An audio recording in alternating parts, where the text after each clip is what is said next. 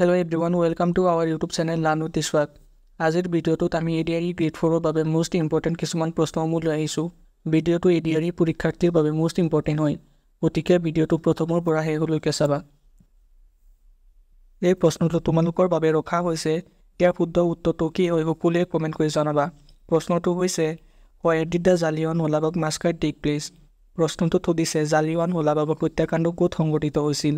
ইয়াত আমাক 4টা অপচন দিছে।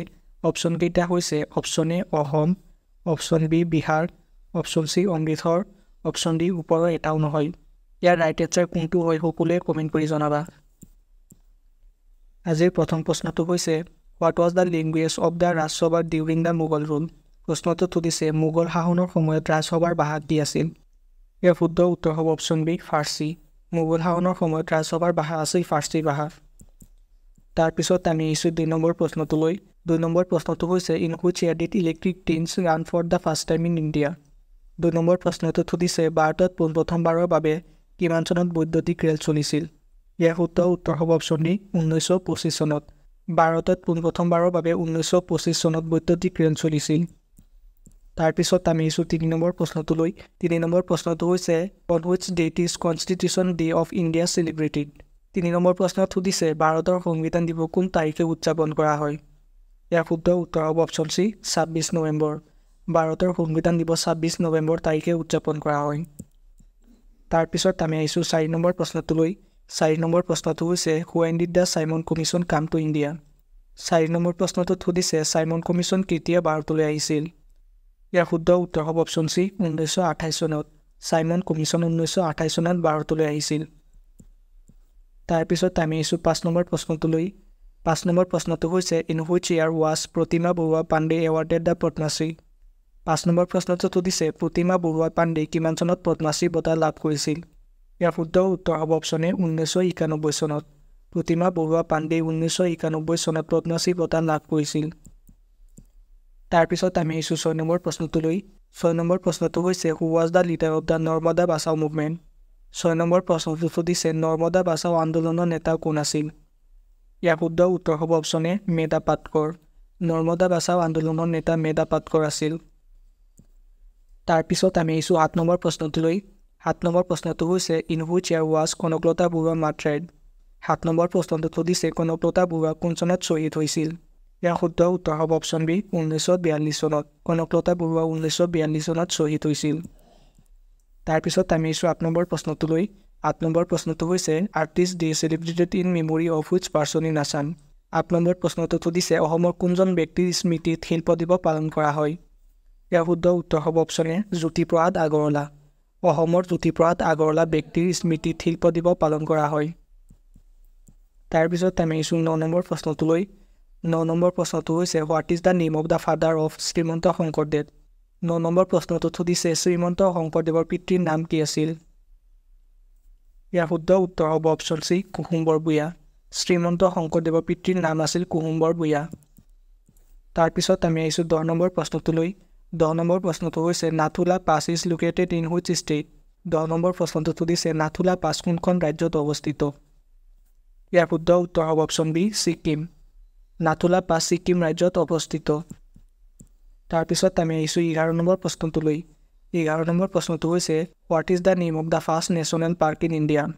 11 নম্বৰ প্ৰশ্নটো সুধিছে ভাৰতৰ প্ৰথম ৰাষ্ট্ৰীয় উদ্যানখনৰ নাম কি। ইয়াৰ শুদ্ধ উত্তৰ হ'ব অপচন এ জিম কৰবেট ৰাষ্ট্ৰীয় উদ্যান। ভাৰতৰ প্ৰথম ৰাষ্ট্ৰীয় উদ্যানখনৰ নাম হৈছে জিম কৰবেট ৰাষ্ট্ৰীয় উদ্যান। তাৰপিছত আমি আহিছোঁ 12 নম্বৰ প্ৰশ্নটোলৈ। 12 নম্বৰ প্ৰশ্নটো হৈছে What is the name of the longest river in India?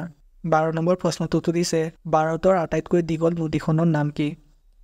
ইয়াৰ শুদ্ধ উত্তৰ হ'ব অপচন এ গংগা নদী। ভাৰতৰ আটাইতকৈ দীঘল নদীখনৰ নাম হৈছে গংগা নদী। তাৰপিছত আমি আহিছোঁ 13 নম্বৰ প্ৰশ্নটোলৈ। 13 নম্বৰ প্ৰশ্নটো হৈছে In which district of Assam is the সৈনিক স্কুল লোকেটেড? 13 নম্বৰ প্ৰশ্নটো সুধিছে অসমৰ কোনখন জিলাত সৈনিক স্কুল অৱস্থিত। ইয়াৰ শুদ্ধ উত্তৰ হ'ব অপচন ডি গোৱালপাৰা। অসমৰ গোৱালপাৰা জিলাত সৈনিক স্কুল অৱস্থিত। তাৰপিছত আমি আহিছোঁ 14 নম্বৰ প্ৰশ্নটোলৈ। 14 নম্বৰ প্ৰশ্নটো হৈছে the slogan do or dye is associated with which movement? 14 number প্ৰশ্নটো সুধিছে কৰিম কিংবা মৰিম শ্লোগানটো কোনটো আন্দোলনৰ লগত জড়িত। ইয়াৰ শুদ্ধ উত্তৰ হ'ব অপচন এ ভাৰত ত্যাগ আন্দোলন। কৰিম কিং বা মৰিম শ্লোগানটো ভাৰত ত্যাগ আন্দোলনৰ লগত জড়িত। তাৰপিছত আমি আহিছোঁ 15 নম্বৰ প্ৰশ্নটোলৈ। 15 নম্বৰ প্ৰশ্নটো হৈছে which tribe in Assam celebrated Ali I Ligang. 15 number প্ৰশ্নটো সুধিছে আলি আই লৃগাং অসমৰ কোনটো জনগোষ্ঠীয়ে পালন কৰে। ইয়াৰ শুদ্ধ উত্তৰ হ'ব অপশ্যন বি মিচিং। আলি আই লৃগাং অসমৰ মিচিং জনগোষ্ঠীয়ে পালন কৰে। তাৰপিছত আমি আহিছোঁ 16 নম্বৰ প্ৰশ্নটোলৈ। 16 নম্বৰ প্ৰশ্নটো হৈছে who is known as the Empress of Goalpara flock songs. 16 number প্ৰশ্নটো সুধিছে গোৱালপাৰা লোকগীতৰ সাম্ৰাজ্ঞী হিচাপে কোনজনক জনা যায়। ইয়াৰ শুদ্ধ উত্তৰ হ'ব অপশ্যন এ প্ৰতিমা বৰুৱা পাণ্ডে। গোৱালপাৰাৰ লোকগীতৰ সাম্ৰাজ্ঞী হিচাপে প্ৰতিমা বৰুৱা পাণ্ডেক জনা যায়। তাৰপিছত আমি আহিছোঁ 17 নম্বৰ প্ৰশ্নটোলৈ। 17 নম্বৰ প্ৰশ্নটো হৈছে when did the rule of the east India company and in India. 17 number প্ৰশ্নটো সুধিছে ভাৰতত ইষ্ট ইণ্ডিয়া কোম্পানীৰ শাসন কেতিয়া অন্ত পৰিছিল। ইয়াৰ শুদ্ধ উত্তৰ হ'ব অপশ্যন চি 1858 চনত। ভাৰতত ইষ্ট ইণ্ডিয়া কোম্পানীৰ শাসন 1858 চনত অন্ত পৰিছিল। তাৰপিছত আমি আহিছোঁ 18 নম্বৰ প্ৰশ্নটোলৈ। 18 নম্বৰ প্ৰশ্নটো হৈছে when was 4G mobile service launched in India. 18 number প্ৰশ্নটো সুধিছে ভাৰতবৰ্ষত 4G মোবাইল সেৱা কেতিয়া আৰম্ভ হৈছিল।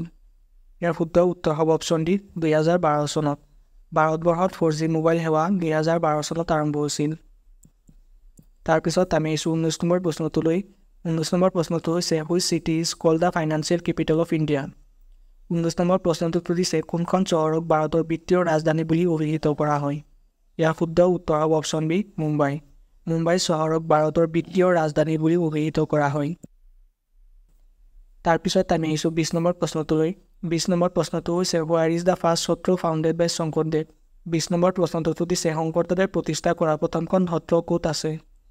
ইয়াৰ শুদ্ধ উত্তৰ হ'ব অপশ্যন এ বৰদোৱা। শংকৰদেৱে প্ৰতিষ্ঠা কৰা প্ৰথমখন সত্ৰ বৰদোৱাত আছে। তাৰপিছত আমি আহিছোঁ 21 নম্বৰ প্ৰশ্নটোলৈ। 21 নম্বৰ প্ৰশ্নটো হৈছে হোৱাৰ did the Srimanta Sankardev dye. 21 number প্ৰশ্নটো সুধিছে শ্ৰীমন্ত শংকৰদেৱৰ মৃত্যু ক'ত হৈছিল। ইয়াৰ শুদ্ধ উত্তৰ হ'ব অপশ্যন বি মধুপুৰ সত্ৰ। শ্ৰীমন্ত শংকৰদেৱৰ মৃত্যু মধুপুৰ সত্ৰত হৈছিল। তাৰপিছত আমি আহিছোঁ 22 নম্বৰ প্ৰশ্নটোলৈ। 22 নম্বৰ প্ৰশ্নটো হৈছে who was the leader of the 1857 mutiny in Assam. 22 number প্ৰশ্নটো সুধিছে অসমত 1857 চনৰ বিদ্ৰোহৰ নেতা কোন আছিল। ইয়াৰ শুদ্ধ উত্তৰ হ'ব অপশ্যন ডি মণিৰাম দেৱান। অসমৰ 1857 চনৰ বিদ্ৰোহৰ নেতা মণিৰাম দেৱান আছিল। তাৰপিছত আমি আহিছোঁ 30 নম্বৰ প্ৰশ্নটোলৈ। 30 নম্বৰ প্ৰশ্নটো হৈছে হু founded the Barpeta Satra. 30 number প্ৰশ্নটো সুধিছে বৰপেটা সত্ৰ কোনে প্ৰতিষ্ঠা কৰিছিল। ইয়াৰ শুদ্ধ উত্তৰ হ'ব অপশ্যন এ মাধৱদেৱ। বৰপেটাৰ সত্ৰ মাধৱদেৱে প্ৰতিষ্ঠা কৰিছিল। তাৰপিছত আমি আহিছোঁ 24 নম্বৰ প্ৰশ্নটোলৈ। 24 নম্বৰ প্ৰশ্নটো হৈছে what festival is celebrated on the first ৱেডনেছ of the month of ফাগুন। 24 নম্বৰ প্ৰশ্নটো সুধিছে ফাগুন মাহৰ প্ৰথমটো বুধবাৰে কি উৎসৱ পালন কৰা হয়। ইয়াৰ শুদ্ধ উত্তৰ হ'ব অপশ্যন এ আলি আই লৃগাং। ফাগুন মাহৰ প্ৰথমটো বুধবাৰে আলি আই লৃগাং উৎসৱ পালন কৰা হয়। তাৰপিছত আমি আহিছোঁ 25 নম্বৰ প্ৰশ্নটোলৈ। 25 নম্বৰ প্ৰশ্নটো হৈছে কৰম পূজা is a festival of which antique group. 25 number প্ৰশ্নটো সুধিছে কৰম পূজা কোন জনগোষ্ঠীৰ উৎসৱ। ইয়াৰ শুদ্ধ উত্তৰ হ'ব অপশ্যন ডি চাহ জনগোষ্ঠী। কৰম পূজা চাহ জনগোষ্ঠীৰ উৎসৱ। তাৰপিছত আমি আহিছোঁ 26 নম্বৰ প্ৰশ্নটোলৈ। 26 নম্বৰ প্ৰশ্নটো হৈছে which cricketer on the Arjun award in 2023। 26 number প্ৰশ্নটো সুধিছে কোনজন ক্ৰিকেটাৰে 2023 চনত অৰ্জুন বঁটা লাভ কৰিছিল। ইয়াৰ শুদ্ধ উত্তৰ হ'ব অপশ্যন বি মহম্মদ ছামী। মহম্মদ ছামী ক্ৰিকেটাৰে 2023 চনত অৰ্জুন বঁটা লাভ কৰিছিল। তাৰপিছত আমি আহিছোঁ 27 নম্বৰ প্ৰশ্নটোলৈ। 27 নম্বৰ প্ৰশ্নটো হৈছে which country won the cricket world cup in 1999। 27 number প্ৰশ্নটো সুধিছে 1999 চনত কোনখন দেশে ক্ৰিকেট বিশ্বকাপ জয় লাভ কৰিছিল। ইয়াৰ শুদ্ধ উত্তৰ হ'ব অপশ্যন এ অষ্ট্ৰেলিয়া। 1999 চনত অষ্ট্ৰেলিয়াই দেশে ক্ৰিকেট বিশ্বকাপ জয় লাভ কৰিছিল। তাৰপিছত আমি আহিছোঁ 28 নম্বৰ প্ৰশ্নটোলৈ। 28 নম্বৰ প্ৰশ্নটো হৈছে হোৱাৰ is the agriculture research centre of Assam. 28 number প্ৰশ্নটো সুধিছে অসমৰ কৃষি গৱেষণা কেন্দ্ৰটো ক'ত আছে। ইয়াৰ শুদ্ধ উত্তৰ হ'ব অপশ্যন চি তিতাবৰ। অসমৰ কৃষি গৱেষণা কেন্দ্ৰটো তিতাবৰত অৱস্থিত। তাৰপিছত আমি আহিছোঁ 29 নম্বৰ প্ৰশ্নটোলৈ। 29 নম্বৰ প্ৰশ্নটো হৈছে what is the Sarthebari famous for. 29 number প্ৰশ্নটো সুধিছে সৰ্থেবাৰী কিহৰ বাবে বিখ্যাত।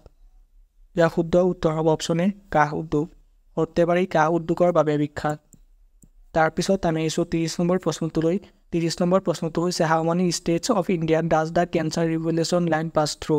30 নম্বৰ প্ৰশ্নটো সুধিছে কৰ্কট ক্ৰান্তীয় ৰেখা ভাৰতৰ কিমানখন ৰাজ্যৰ মাজেৰে পাৰ হৈ গৈছে।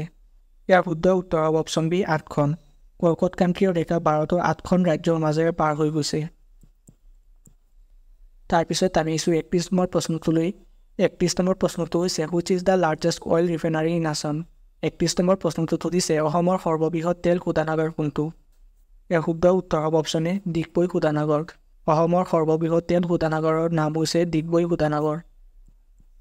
তাৰপিছত আমি আহিছোঁ 32 নম্বৰ প্ৰশ্নটোলৈ। 32 নম্বৰ প্ৰশ্নটো হৈছে in which year was oil India limited formed. 32 number প্ৰশ্নটো সুধিছে অইল ইণ্ডিয়া লিমিটেড কোন চনত গঠন কৰা হৈছিল। ইয়াৰ শুদ্ধ উত্তৰ হ'ব অপশ্যন চি 1959 চনত। অইল ইণ্ডিয়া লিমিটেড 1959 চনত গঠন কৰা হৈছিল। তাৰপিছত আমি আহিছোঁ 33 নম্বৰ প্ৰশ্নটোলৈ। 33 নম্বৰ প্ৰশ্নটো হৈছে হু compose the Hanuman Chalisa. 33 number প্ৰশ্নটো সুধিছে হনুমান চালিচা কোনে ৰচনা কৰিছিল। ইয়াৰ শুদ্ধ উত্তৰ হ'ব অপশ্যন চি তুলসীদাস। হনুমান চালিচা তুলসীদাসে ৰচনা কৰিছিল। তাৰপিছত আমি আহিছোঁ 34 নম্বৰ প্ৰশ্নটোলৈ।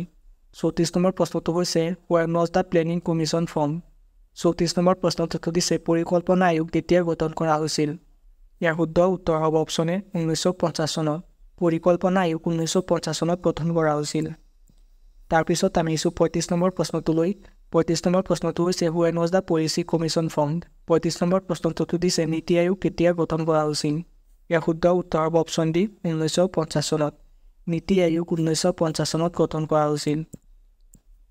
তাৰপিছত আমি আহিছোঁ 36 নম্বৰ প্ৰশ্নটোলৈ। 36 নম্বৰ প্ৰশ্নটো হৈছে ৱেন ৱাজ দ্য স্বচ্ছ ভাৰত অভিযান লঞ্চ। 36 নম্বৰ প্ৰশ্নটো সুধিছে কেতিয়াৰ পৰা স্বচ্ছ ভাৰত অভিযান আৰম্ভ কৰিছিল। ইয়াৰ শুদ্ধ উত্তৰ হ'ব অপশ্যন ডি 2014 চনৰ 2 অক্টোবৰত। 2014 চনৰ 2 অক্টোবৰৰ পৰা স্বচ্ছ ভাৰত অভিযান আৰম্ভ কৰিছিল। তাৰপিছত আমি আহিছোঁ 37 নম্বৰ প্ৰশ্নটোলৈ। 37 নম্বৰ প্ৰশ্নটো হৈছে Poa Mecca in Hajo is situated on which hill.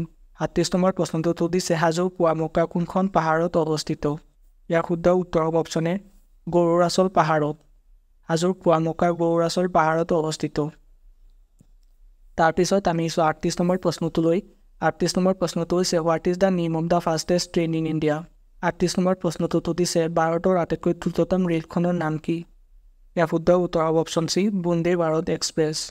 ভাৰতৰ আটাইতকৈ দ্ৰুততম ৰেলখনৰ নাম হৈছে বন্দে ভাৰত এক্সপ্ৰেছ। তাৰপিছত আমি আহিছোঁ 39 নম্বৰ প্ৰশ্নটোলৈ। 39 নম্বৰ প্ৰশ্নটো হৈছে the Taj Mahal is located in which city. 39 number প্ৰশ্নটো সুধিছে তাজমহল কোনখন চহৰত অৱস্থিত। ইয়াৰ শুদ্ধ উত্তৰ হ'ব অপশ্যন বি আগ্ৰা। তাজমহল আগ্ৰা চহৰত অৱস্থিত। তাৰপিছত আহিছোঁ 40 নম্বৰ প্ৰশ্নটোলৈ। 40 নম্বৰ প্ৰশ্নটো হৈছে which is the most এভাণ্ডেণ্ট gas in the এটমছফিয়াৰ। 40 number প্ৰশ্নটো সুধিছে বায়ুমণ্ডলত সৰ্বাধিক থকা গেছ কোনটো। ইয়াৰ শুদ্ধ উত্তৰ হ'ব অপশ্যন ডি নাইট্ৰজেন।